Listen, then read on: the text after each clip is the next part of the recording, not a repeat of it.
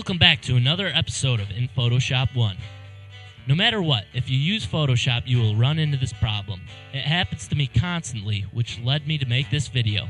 If you are inserting an image or just can't seem to edit a selection, it may be that you need to rasterize that layer rather than having it in its original form. This is usually a smart object.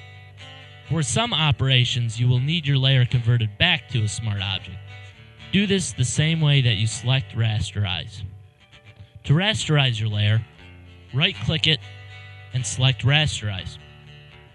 Rasterize means converting the file from vectors to pixels. If you wish to work more with vectors, check out Adobe Illustrator, which works strictly with vectors, as opposed to Photoshop that works with just pixels.